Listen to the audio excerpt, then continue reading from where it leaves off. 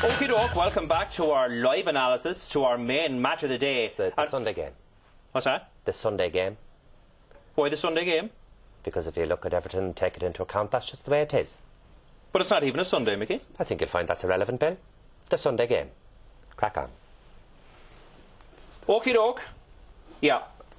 Hello, good evening and welcome live to the Sunday game. I'm delighted to be joined by John Giles and Micky Kelly, the independent observer from the GAA's Department of Assimilation, who's monitoring, of course, the admission of foreign games into Gaelic zones. John, can you put tonight's performance in perspective for us, please? Well, I think if you look at it there, Bill, I think quite simply, games of football. Games of soccer. Games of football there. It's games of soccer, John. It's games of football, Bill. Yeah, John, I'm not going to put up with this. John, This is censorship. John, just go along with it, OK? Yeah, well, it's not right, Bill. Yeah, well, it may not be right, but neither is ending up in the boot of Renault McGann. And I know for a fact they've... But having said that, it is a very valid point, and one that should be adhered to in the strongest possible terms. Sean. Games of soccer are won and lost by the number of times you get the ball into the box. Parallelogram, John.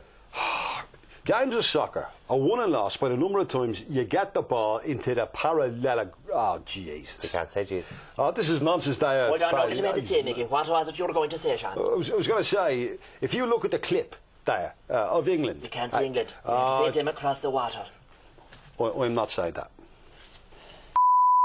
What I am saying there is that them across the water will be best served by pucking the ball down the field to the right corner forward, doing a 50 on it and scoring a point there. I think they clearly need 4 more players on each side. I agree entirely, Sean. I always thought 11 aside was a bit, well, odd. And I think the officiating needs to be looked at as well there. I think they need more referees behind the goals. Umpires, perhaps. No. Mickey, turning to you at the end of another big day in Germany, what can we say we've actually learned? Well, we've learnt a lot, and I think they've learnt a lot. And by the time the autumn comes, I think the assimilation will almost be complete. You'll see some of the soccer fellas wearing tighter fitting shorts, and they might even be wearing a pair of gloves. You never know, there's more changes to come. But are you confident they'll be converted in time, Mickey? Oh, God, yes. Yes.